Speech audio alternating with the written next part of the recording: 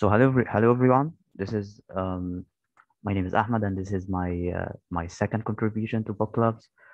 Um, like I'm presenting, this is new to me, so bear with me for if I got things wrong, feel free to interrupt. Um, so yeah, this chapter is very interesting because we have a full overview of how data science components are already built from the ground up. So let's go into the learning objective at first. So we should learn what we should learn in this chapter. So we should learn how the differences between the software engineering life cycle that it's really happened when we build application for software engineers, and data science when when he build applications. So this is two different approach to two different ideation. So yeah, this is the first point. Second point is the data storage solution, the format and the location of the data. Third point is uh, how we choose a solution. There is a lot of out there. We'll discuss a lot on this point. What cloud provider have also we will discuss in the last point. We'll talk about data authorization, how you authorize the data and make it secure. Yeah, and then we'll dive. Yeah, you would just scratch a bit on how database as a service option or what cloud provider are offering in database as a service as our database. Yeah, so let's begin. Um, yeah, first thing, let's talk about the perspective. Um, from a perspective, for me especially, if I'm a software engineer or a data engineer, that really comparing my mindset to the data science and how it's the flow of our ideation is different. I would say it's this chapter is really from the perspective of an engineering standpoint more than the data science standpoint. And I think it's also from is that if you're DevOps, software engineer, data engineer, you will kindly, or a data architect, solution architect, you will kindly have some perspective or high degree of knowledge on how to build those kind of systems. Um, so hello Taneshi, how are you doing? Hey, sorry, I'm late, guys. I'm setting No up some problem, no hardware over problem, here. no problem. Good to have you. So yeah, so we're talking about the perspective of software engineering versus or versus the data science, data scientist perspective. And the book mentions that how we are constructing our idea or how we think about the life cycle of everyone. And one of the differences between the two is the data flows. And data flows in the case of software engineering, in this kind of normal software, we have normal software have some application, could be web application, could be mobile application, anything. And this kind of software is we getting some kind of data from it. And um, the flow of data here is very differed from one another. So in the data science, we have an historical data, and then we try to make a use of it and implement some application on top of it. So this flow, the flow is coming from the data itself, the historical data, and then goes to the application itself. Uh, Alongside in the other side, the software engineer are using we are collecting data from the user, like some kind of having a form, some kind of click button, like doing clicks on some buttons, and then collecting what could be more clicked, um, doing some A/B testing. This is how we collect data for A/B testing. And I think the main idea here is the data flow, because it's different. It's really changed how the life cycle goes. And because of that, it's really important to know that there is two different data flows out there. Software engineers thinks in this particular data flow, and this and data science think like this. And we have historical data. Of course, we have the historical data itself goes here. We could have like an front. This is a front end, and this is a back end. But in the data stack or the data science software, we could have a reporting system. We could have a machine learning model. We could have anything that depend on the data that historical data. And this historical data maybe also could be are collected by this way. So it could be we having a software. That's how I see it in all the companies, that we have some kind of software that's collecting some data, and also people use it, and we get revenue from it. And at the same time, we use it also to gain insight or to gain data that we could be used for analytics. So I think it's complement one another. So we could use both of them interchangeably. At the same time, yeah, like we could use it, we could use both of them at the same time. And that's what that's what we were doing in my last company, where we having some kind of application, and we getting creating just created an application and using some SDK to anticipate what user are doing in the application more, what he's like, what he don't like, and then get good collect this data and send it into the data warehouse, and then use it in the data projects or the science projects afterward. So this is how I see the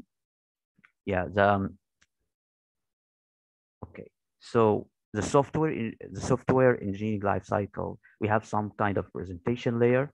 First layer is the presentation. It could be like we said, an application interfaces or a web application.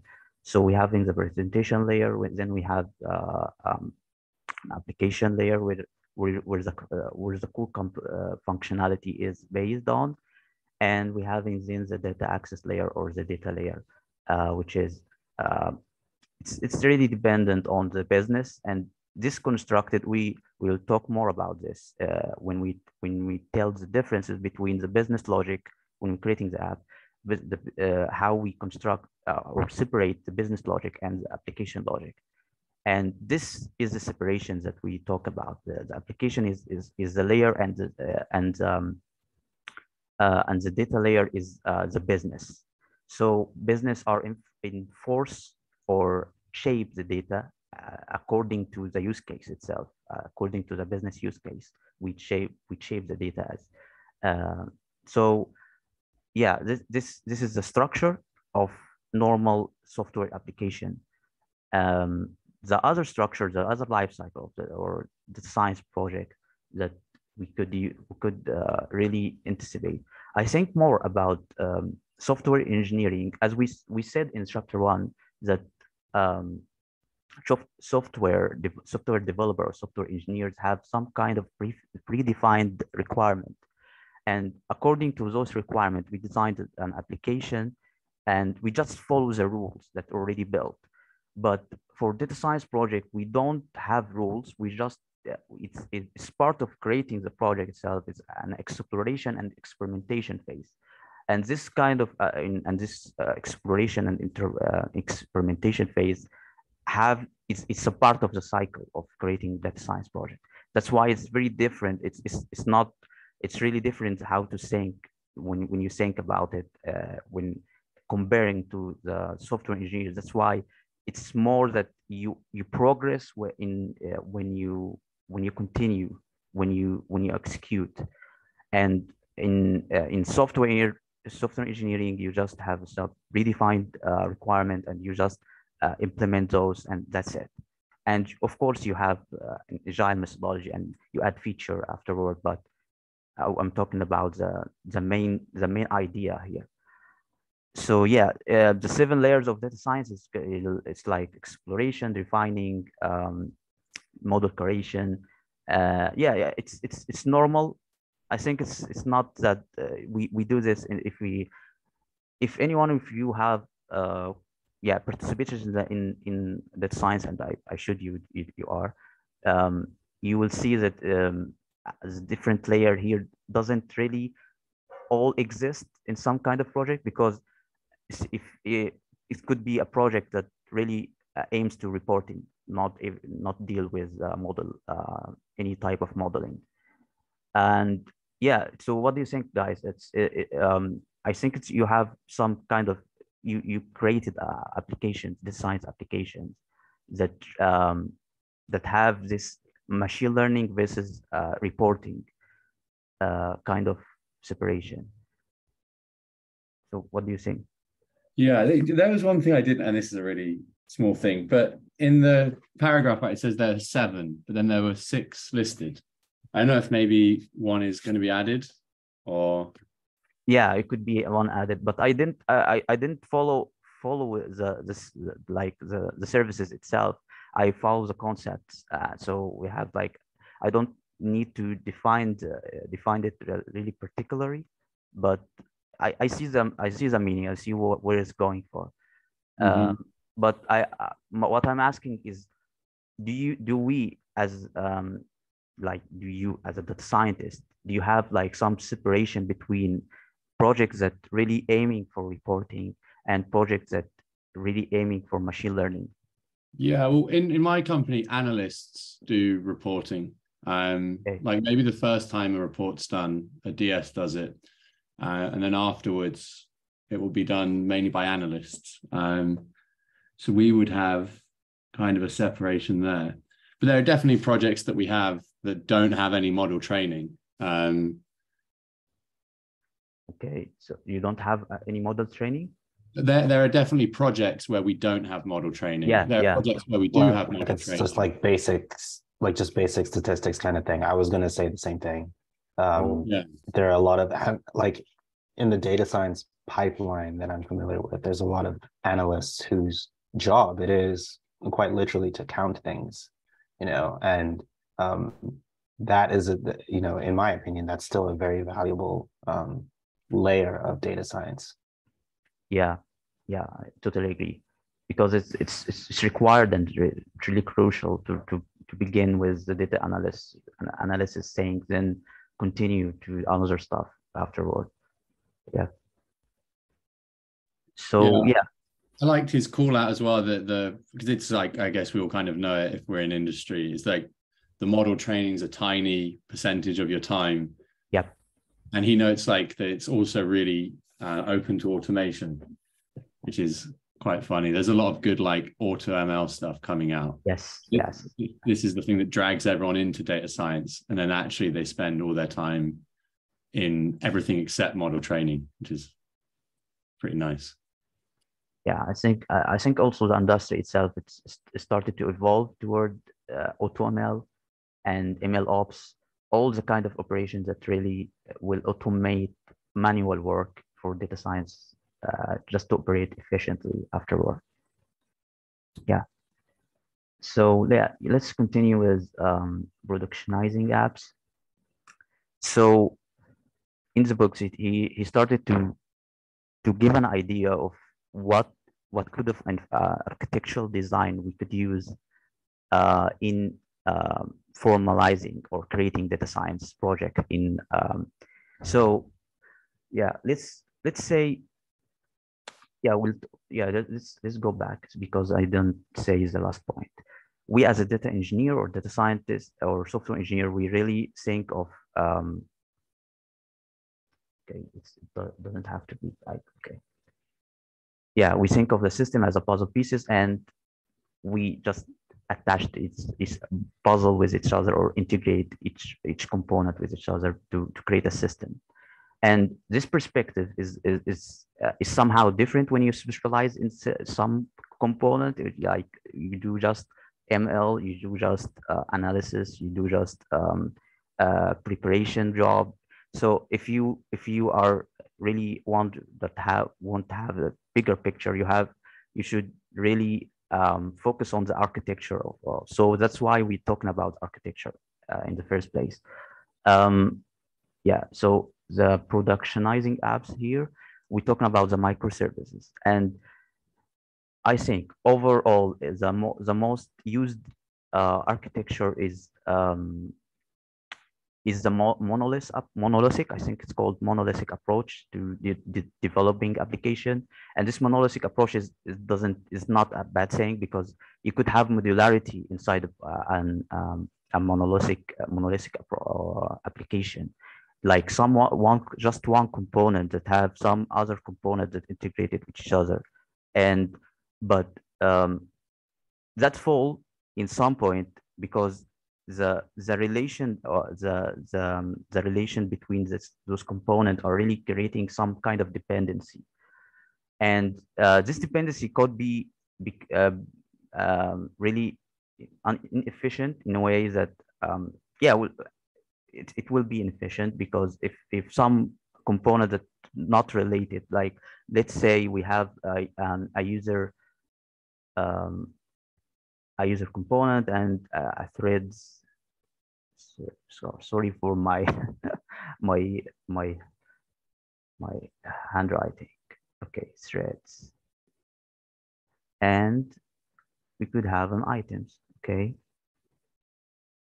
so yeah, if we wanted to manage this kind of services, let's say it's services, and every service have some kind of functionality. Every one of this component have some functionalities that really identify it.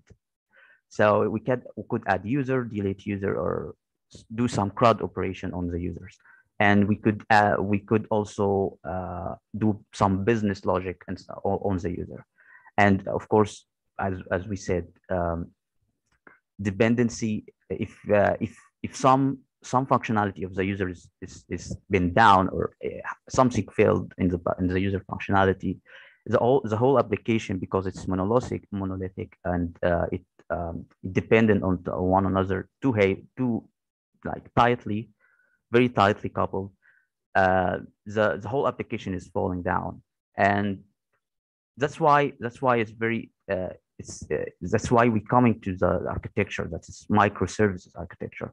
But I would advise is, if you are starting a new project and you don't know the complexity yet, because I think people are just going to microservices without realizing that it's really created for very complex use cases. It's not like very simple applications that uses some data and that's it. The functionality itself is really matter on how you design, how you implement a design practice. So I would say the microservices itself is a good approach to do things effectively and efficiently. But yeah, let's define what microservice at first. The microservices is like, we have just like those services, but instead of have this huge file or huge component that contains these smaller chunks of services, we have separate services that interact with each other with an API. So we have an API layer on top of those services. Let's say here we have a layer, and we have services that really interact through this layer. So these services are really it's the only thing that really depend on is uses of the API layer. So the API layer here, I think it's called API gateway or something. But the main idea is, if some of those services failed, and yeah, if some of the services failed, because it's really loosely coupled and doesn't dependent on one another. Because here we have a dependency and it's obvious, but here, because if this fall down or something, it doesn't affect other functionalities. So let's say we have a web application or applications that really uses some web functionality, and the user in this application failed, but the item is still working, and the threads or the forms are still working, but the users is failed. So yeah, since it's not dependent on the other component, it will work. It will work. That's really powerful because we avoid we're avoiding the this kind of fault. We're transferring the system to fault tolerant system, where and other advantages of this approach is we could focus more on the on on this service.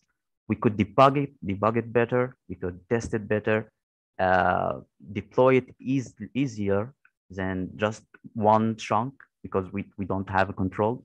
Here we have the full control. And yeah, this is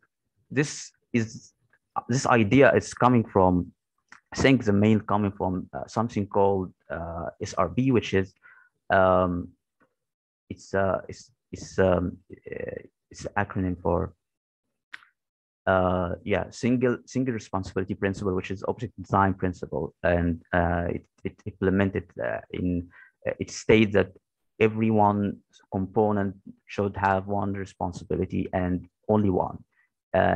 And also another concept in system design called separation of concern is also states that the same thing. Every component has only one thing, and it shouldn't do more than one thing, because if it may make it tightly coupled if you, or totally dependent if you use this kind of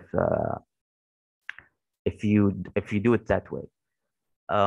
Yeah, so let's go to the idea of abstraction, because this is really useful if you are new to APIs.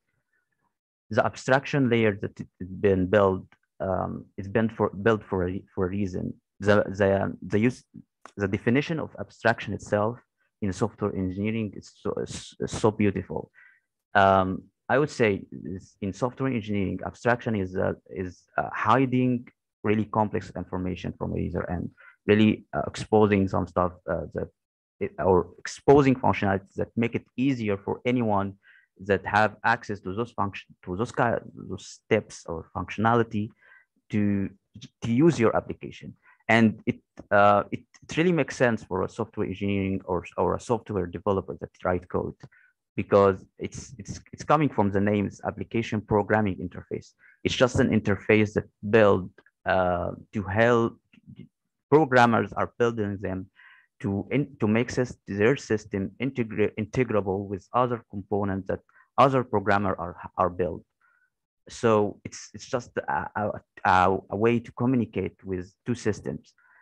And because of that, it's really easy to find frameworks like Fast APIs or Bumper to just implement this kind of architecture or this kind of design, how to build APIs. And it's really related. It's just the design, the principle of an API is really powerful, because yeah, I want to get more details from you guys. Do you use APIs on a daily basis or not? Because I just want you to interact with this one. Yeah, do you mean like APIs other people have made, or APIs that I make? I think we could you say that you made at first, and then other people made. Yeah, because personally, I'm only just getting into now. Like I've known what a RESTful API is and stuff for a while, but I'm only just getting to the point where I feel confident enough to understand that something needs to be an API, and then maybe how to make it an API. But I interact with a lot of other APIs daily. Yes. And it's so powerful that you make your application is really integrable. Like it's integrated. It could be integrated from other systems, and it's like, I think it's more like a container in a way. But yeah, it's very powerful. So okay, let's continue. Yeah, the distinction between the business logic and the app logic. When we're designing an application, I think it's more for data science application. We have tube logic, and it could be it could be unseparable. We could have a monolithic type of projects that have those two things in the same layer, but it's recommended in the book that you try to separating them. And the app logic is all about the user, how the user interacts, like the user clicks, the user fill the form, how the animation in your application, some kind of interaction between the application and the user. And the business logic is is about the business, and business is well, like we said, how it shapes the data itself. So it's dependent on the data.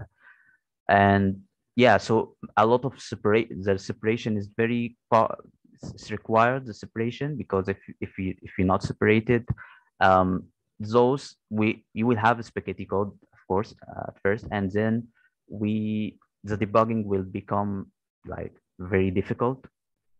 We don't have separation. That's why and also this one is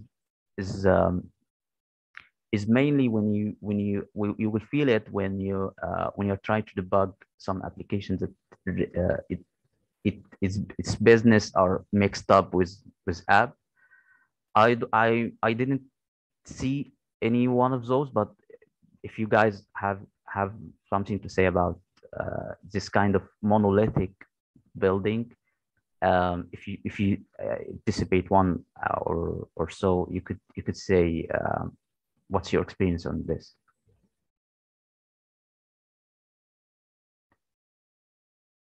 So no one? Yeah, I mean, I'll jump in again. So like strictly speaking, I think monolithic has a few different definitions, right? But when you're talking about apps, it kind of does have a negative connotation. It's like it's a bad way of designing things. I'm currently building like a medium complexity app, I guess. And my idea was to build it first. Like you said, you don't know how complex it's going to be. Yes. Then at some point you realize that, oh, I needed to like modularize this earlier. And it just does take forever to start making changes. It's like, I don't know, almost quadratic complex. It's like each change means you have to check like another power worth of things if you haven't designed it nicely at the start. Then I guess that's just an experience thing. I'd guess like Gus and Tinashe have different experiences. Well, yeah, I think I'll say most of my experience comes from academia, right? So we weren't building a lot of things that were like they weren't necessarily for large consumer bases, and most of the consumers were people who were sitting right next to us, kind of thing. And so building monolithic apps and monolithic solutions for data science was not as like frowned upon as it is in industry. But I will say that one thing that we suffered with a lot was churn. So, in academia, you hire a data analyst whose entire reason for being there is to publish a paper and then go to another institution, right? So sometimes you have people who show up, do something amazing, and then just leave. And because it's monolithic, it's so difficult to find somebody else to try and take over the role of lead developer and then support it. So I agree that like monolithic approaches are dangerous, but I also have found them to be super handy for smaller teams, especially academic teams, where the scientific knowledge is often shared very closely amongst all the members. Yeah, because I say as well, you want to build fast first, and then you can refactor like all the way down into microservices and modules and APIs and everything. Exactly. Yeah, totally agree. Yeah. Okay, continue. So yeah, we could think about what other things that when we think about the science in production, we always think about CI/CD, of course, and we always think about how we automate stuff, how to manage services, how to the service in the cloud, of course, and how to make it easier for anyone that really new to the business to use our or to have an very easy onboarding on the application or development process of the application. And yeah, I think this one of in my in my experience, which is it's very little, but in my last company, we were doing like after I after I joined, they were having like some onboarding documentation, and then they were describing what the whole system in details and how they are working on the productionizing their application, and how it's integrated with other applications. And this helped me a lot. So documentation here is very useful for getting apps to production, because it makes the onboarding process very easy. And like yeah, at least this is my experience. Do you guys have any experiences, other thought about productionizing apps, or having the science project to production, move it to production? I just know that the entire reason that I'm here and the entire reason that I'm interested in this book was because someone said to me one day that you can't productionize R. And I was very, very frustrated because when I tried to prove them wrong, I couldn't find anything online about how to do that. So I'm very happy that we're able to talk about it. I don't like, my experience with productionizing has been with Python, and that was aided by the fact that we had a vendor who we were building off of their API. And, that's great. You push something to pip, and, the user just goes pip install, and then you're all done, Yeah. But, with R, there hasn't been enough talk, I believe, about, Plumber and throwing something onto, DigitalOcean, and just saying, hey, here's my my little Plumber thing. You just have to go to the URL and make your API request, and you're all done. I think it's just not talked about enough, and I really hope that we all can evangelize some more. Yeah, me too. Yeah, I agree. Same thoughts. Yeah. Yes. And I think with kind of base, I think we will get eventually there. Especially for Docker and Dockerizing our apps and upload it to production. It will be very useful, because it make it very integrable part. Creating integrable parts is very crucial for us, and will make us have some tools that will really used on a daily basis in creating production apps. Yeah. Okay, let's move on. So, okay, this is a discussion question, because there is a lot of data formats that we could use. But I would say, let's say, in my experience, I was using just CSV files, and don't have simple file. I think the Parquet files is also designed in a way that really efficient to process bigger chunk of data. I don't know any other format, but there's a lot. There is the JSON file, there's text files, and we will talk more about how this is gets stored when we go to the database as a service, because we having some degree of separation here. We should know what's meant by a database and a data warehouse and the data lake differences, because alongside with the solution itself, if you don't know those kind of things, it would really, you will not make sense of how it's getting stored in real life. So yeah, at least this is my my take on this. I used CSVs, and I used what else? I didn't use Parquet, but I'm hearing that it's used heavily in big data workload.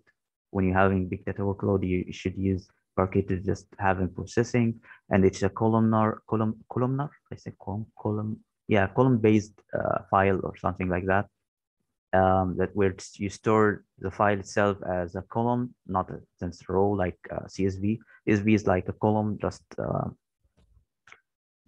structured this way, like we inserting column by column in the file, but it read column by row by row in the CSV, but in the Parquet we are inserting in in the column itself. The column is a unit of measure here, and that's because yeah, this kind of structure is already it's built already in the data warehouse. How they design the engine to process data for analytics, specifically for analytics. Yeah. So, anyone having a take on this? Yeah, I think when depending on what you're doing, right? So Yeah. leaving aside databases and what SQL and stuff you're going to use and where you're going to eventually store like that, when using R, if modeling especially, or just if like uploading to the cloud a lot and not using say Arrow and those formats like the Parquet formats, then just like an RDS or an R data file, I find can be invaluable. Like you can store list columns, you can store model objects, you can store like essentially anything you like. And compared to a CSV on just like tabular data, it's going to normally be multiple times smaller due to the compression. So I used to use CSVs a lot, and now I say half the time at least I'm using RDS or .r data files. Okay, awesome. Yeah, I agree with Jack. I think it also comes with the territory of experience. When you first start working with data, somebody introduces you to an Excel file, and then you move to R and you start trying to force Excel files into R. And then you move on to CSV because you realize that Excel is junk. And then eventually you start to think to yourself, oh, well, what else is there? Why would I save something in RDS? Like, it feels pretty useless. But then eventually I did start working with RDS as well. But on the topic of Parquet and stuff like that, I think one thing that is happening, I'm not an expert in the field, but one thing that I feel is happening. Have you guys ever seen that comic that starts off with one panel where two guys are discussing and they say, we have 12 standards for this particular software engineering principle, and I think we need to unify them. And the other guy says, great. And, two panels later, they say, well, we have 13 standards now, and I think we need to unify them under one more new one. And I have a sinking feeling that this may be happening to file types. Yeah, the XKCD, yeah. Right. Exactly. Thank you, Gus. I have a sinking feeling that when it comes to large data file types, we may be heading in that direction, because my experience with large file types moved from large Excel files to large CSVs to just put it in a Mongo database or just put it in a MySQL. And then somebody told me to use HDF5, and then somebody told me to use Arrow, and then somebody told me to use Parquet. So, I'm worrying about this standards creep that seems to be happening. But again, I'm not an expert in the field. I think that the standards creep is more, it'll end up being geared towards specific kinds of data. So that, like, there might be just like a few good generic data formats. So there you have like your CSVs or RDatas or whatever. And then if you have like a specific kind of data, or it'll be use case based, or like, I know at work, a lot of what we do is in Databricks. So we're using Delta tables a lot. And that's really great for time-based data because you can partition it on time. So you end up with these really fast returns on, like, essentially, so long as you're including time in your query, it'll come back really fast. Whereas on another kind of data format, it wouldn't necessarily have the same time run times. Yes, exactly. Yes. Yeah, exactly. So we're just getting into Arrow as well at work, because you can kind of do the same stuff with Arrow data, right? Like you can make grouped by month or week or year or something. Yeah, it gets a little complicated. I ran into it when I was doing some stuff in Python, that you had to set Apache Arrow like compatibility in Databricks in order to get some of the faster times back. Cool. I didn't know that. Awesome. Okay, so let's continue. Yeah, factors that we should consider when you choose our storage. I think this is dependent on the use case again. We keep coming back for the use case because it's dependent on the company and the business itself. It's all dependent on the business. And here we could talk about more about the data access patterns that we have into our application, and I think more of it we could think of also how we designing the data pipeline at first place, or how we design it, the cloud structure or the cloud architecture. The application in application level, is our data is static or it's changing very dynamically or not? This is how we could specify if it's if it's need to be stored or separated from the actual app. If it's not, then it's static data, so it's really doesn't change. And it's really dependent on the dynamicity of how the data is stored or how it's used in the app. In the cloud architecture perspective, I think the access pattern is how we decide on the costing, I think. So I would say if you know that you have some type of data that really is used very frequently, you will use some type of pricing model. I think they're in AWS having a lot of pricing strategies for frequent access and unfrequent access. And if you have archiving data, you will use some other pricing strategy. So it's dependent also on the cost. So here we talk about the cost optimization. This is one of the main factor when we choose a storage solution, because we want to minimize the cost as we could. So I think if you use S3, which is we've talked about more about S3 as our component for storage, you will really have to think more about is how the data is accessed. The access is it accessed very frequently, on a daily basis, an hourly basis? Does it access on quarterly basis? Does it access in one time just one time in a year,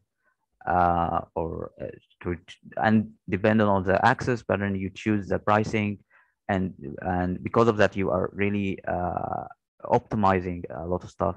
And I think the S3 having some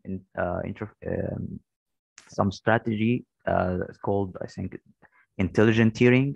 S3 is intelligent tiering, which really change the pricing depend on the access, the data access by itself automatically.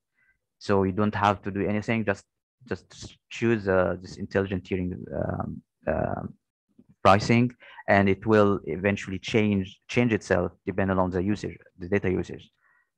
And I think it's a good idea of really marketing yourself as a cloud provider, and also a great idea to reduce cost because customers love to reduce cost, of course. Yeah. we could talk about more about data security. I don't know if it's okay to pass on our in this session. What do you guys think? Because we have a lot of stuff also to cover. I think he just doesn't have enough storage space. Yeah. Yes. No, I don't have big thoughts. I kind of have quite a tight deadline, so I have to go at 7. Oh, well, in 10 minutes. Okay. Okay. No problem. So let's wrap it up very quickly. I will try to make it cool. We'll try to make it very quick. So in security level, we could have like some best practices internally, and when we develop the apps, and when we're talking about the security level on the cloud provider itself, could use an IAM. I think it's called IAM. It's Identity Access Management tooling in the cloud, and then having access to secure this access and give permissions to and how we could design for our how the data are big or not. I don't know if it's it's dependent on the data, of course. If we have like big data different than we have just terabytes, some couple of terabytes of data, and it's dependent. We choose a solution dependent on this. This is important factor, and other performance criteria. I will not go through those because of time, but I think with the more performance criteria that really promoted or marketed by the cloud provider is the throughput and the latency, and it's very crucial because it's you change your solution based on those two, and also the services is designed in a way to have different aspect of those two. Let's move on to authorization. So we don't allow all the user to have all access of data, because this is could be a reason for disaster. And I think if anyone that doesn't have the permission to do it should be managed. The permissions should be managed by some manager to manage the cloud, giving access to people. Of course, analysts have some restriction. Data scientists have some restriction. The science work or with just machine learning or something, and data analysts just working with reporting, and the data engineers or the data or software engineer are really working with how to implement the services with each other or integrate the services with each other. So yeah, this is an important point. But putting we avoid ever putting the credential in the plain text, because this is very dangerous. It's pretty it's just I will not talk about this because it's easy. I didn't see any of those in the real world. Basically, I will the first point here. I using this approach, the trivial approach. I use it in my daily life, on my daily projects, my own portfolio project, and also I use it in production, and it works fine. I didn't see any disadvantages of using this. Just in storing environment credential in environment variable, and then use this credential in your application or in any type of authenticating the users. Our Studio Connect is also I didn't have experience with our Studio Connect, but I think it's offer an encryption in on runtime. If any one of you tried our Studio Connect and to store its credential, feel free to say one or more thing about it, because I don't have any experience with this. Okay, no one. Okay, let's continue. Okay. So here we try to describe the database as a service, and we should have at least a formal idea of what was the difference between a database and a data warehouse and a data lake. So basically, the database is an OLTP, which is a transactional type of databases, row-based databases, and it used an formal application. Any software engineer will use MySQL or Postgres or any type of relational databases. This kind of database is relational. Also, we have a non-relational database, which is NoSQL. But the main idea it's just relational and non-relational, and it doesn't optimize in a way to perform heavy calculation, or having a query. I really have a small query time, because so this was a problem. So it's this problem, and make people invent what's called data warehouses, which is it's a column-based databases that really treats the unit of measure, which is a column, as like we want to have like some kind of statistic on this column. So we could summarize, we could sum, minimize, getting the minimum or the maximum.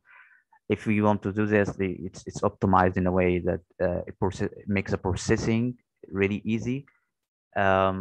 And I will not go deep into those. I could, but it's because of the time. And the data lake solution, both of those, okay. Both of those type of databases are really structured, more than structured databases.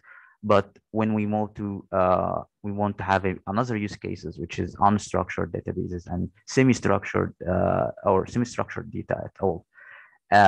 We should have some kind of solutions that really fit of all, like have the structured data and the semi-structured and the non-structured data. So it's invented.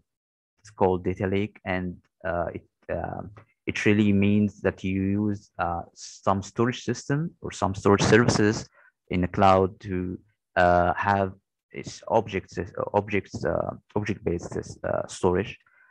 And here we are mentioning S3, which is an object storage in AWS, which is a cloud provider, and it's by Amazon.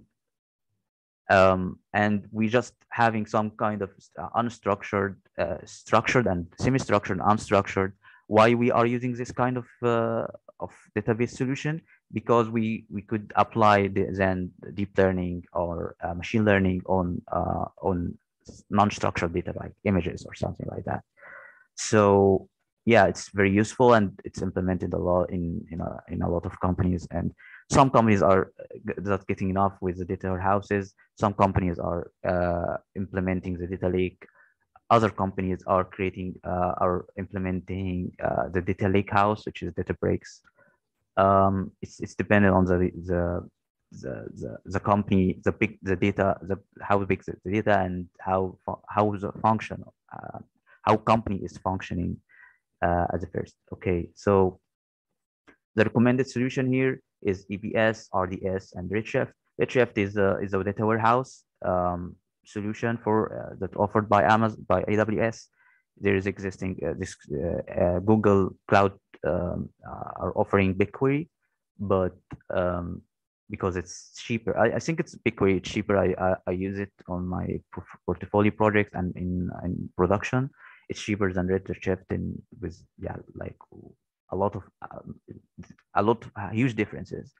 But it's optimized. I think BigQuery is good for a smaller project, if you and big project, of course. But some businesses are like to have the full stack in a specific cloud provider. That's why we could have a lot of services from the same cloud provider that doing offering some data storage solution. And RDS here is a relational database service, which offers a serverless database service to this could be MySQL, Postgres, and SQL Server in the cloud, and you could manage it and use it in your application if you have a structured data. Again, you could use multiple factors, like we could use this one and this one to construct a data lake, of course, and this one to construct a data lake solution. Yeah, and EBS is Elastic Bean stock, I think. Block storage. Yeah, Elastic Bean block storage, which is some kind of other solution, another type of solution that really based on how we could store data in blocks at the same machine. Like we have, if you have EC2 instance, which is a server in the cloud in AWS, we rented some server, okay, and we want to have a storage that's really really close to the server. We could use the EBS to store stuff, but it's not it doesn't persist data, so it could be forgotten if we switched off the EC2 instance. That's why you should be careful. But there's a solution around this, which is EBS snapshot, I think. But yeah, it's this could be implemented and designed. If one is a solution architect, you will work most of those kind of database as services to construct a solution, a data analytics solution, but just using AWS. And all cloud provider also could have the same thing. Yeah, is that all we got? No, there is a lot of services out there from each cloud provider that really mentioning how easy to use cloud to migrate from on another, and because of that, it's similar to learn. If you learn one cloud provider, you could use other cloud provider very easily. And yeah, that's it. I'm talking 1 minute. We take 1 hour. So thank everyone for being here. And sorry if I make it very quick, but we have just a deadline. So okay. Thank you so much, Ahmed. This was really awesome to listen to. Awesome. Pretty cool. Thanks, guys. I think yeah. I was gonna say, I think for the next meeting, we should be off next week because it's I think it's American Thanksgiving next week, but I'm not entirely sure. Thanksgiving next week. Okay. Yeah. Hang on, I have the calendar. Let me pull it up real quick and I can give a definitive answer. Get talk to Jean in the. I do not see it scheduled for next week. Okay, so it's already. Okay. Yeah. Okay. So we'll ping John to be sure, but it sounds like next week we won't be meeting. Nice. Awesome. I will mention him in the Slack channel. Awesome. Thanks everyone, and have a good day. Thanks, Ahmed. Thanks, guys. See you guys. Bye.